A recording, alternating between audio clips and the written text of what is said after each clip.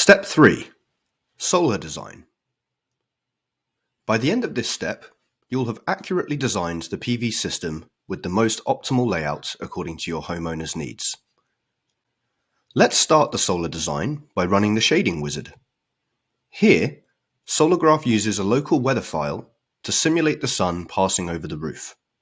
It assesses shading for every hour of the year, generating solar access values, known as SAV, and the tilt and orientation factor, known as TOF.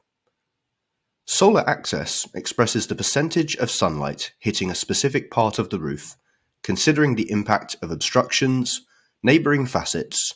The TOF expresses how optimal the roof facet is compared to ideal conditions, considering both its azimuth and pitch. Hover over the roof to inspect this data for each pixel.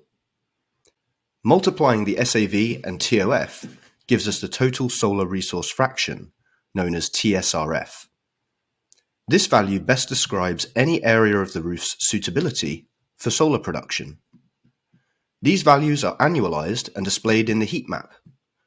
Bright colors indicate higher TSRF, while darker shades denote lower TSRF.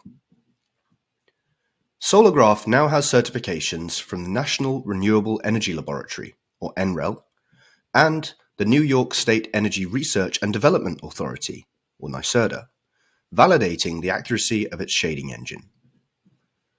After calculating shading, the next consideration is setbacks, depicted on the 3D model as grey areas near each roof edge or obstruction.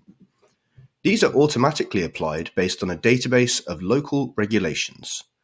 The database currently stores setbacks for over 14,000 AHJs and is monitored daily for updates. You can also select any roof edge to adjust the setbacks on either of its sides. Now, with our shading and setbacks in place, it's time to start placing modules. Use the Add Panel tool to select the facet, module, and inverter.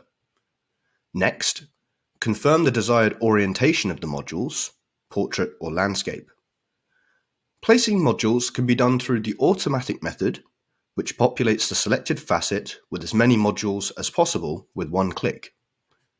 The manual method allows you to populate an area within the selected facet using a click and drag motion. The single method allows you to place panels individually. Alternatively, there is the Smart Designer option. This feature automates panel placement based on specific criteria, be that max fit, bill-optimized panel placement, or consumption offset panel placement. For instance, if you aim to maximize bill offsets for the homeowner, select this use case. Set the target bill offset percentage and choose the modules and inverter. In our case, let's go for an 85% bill offset using Hanwha Qcell modules and Enphase IQ8 inverters. Solargraf will automatically generate the optimal solar layout to achieve the desired offset. You can use the Select tool to reposition modules or delete them. Use the Add Panel tool to add any additional modules. Select the Calculate button to simulate the estimated annual production as per the latest solar layout. The production box seen here will show the utility bill offset, the consumption offset, and first-year production of the solar system.